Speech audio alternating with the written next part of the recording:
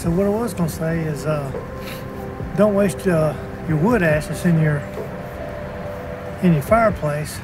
It's good for the chickens. They'll dust bathe in it. It'll keep bird mites off of them, fleas, ticks, and also they'll get it in there. They'll want to nibble on it and eat it, and that's just full of potassium. So that was it. That was all I was going to say today. Now, if you're burning some other kind of weird stuff in your fireplace, you know, I wouldn't do anything but natural wood.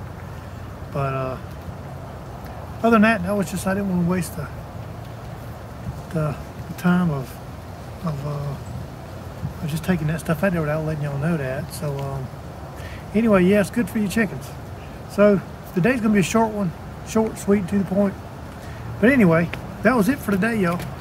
As always, God bless each and every one of you. Hope y'all are having a good day.